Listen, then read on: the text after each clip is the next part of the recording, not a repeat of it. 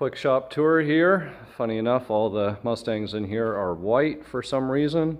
Just finishing up the underside of the twin turbo Coyote notchback here. Cadillac ATS Brembo upgrade in the front. I put the Taurus rear calipers in the rear. And this car's coming along quite nice.